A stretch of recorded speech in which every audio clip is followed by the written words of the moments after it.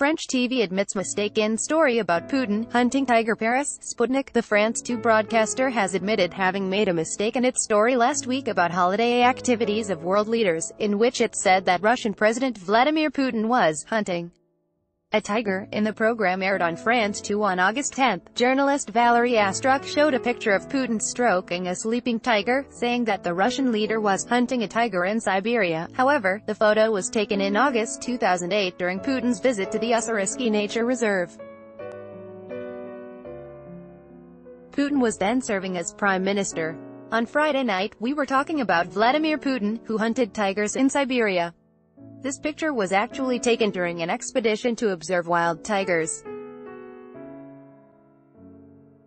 There was a mistake in the comment of the journalist, a France 2 news presenter said on Monday night.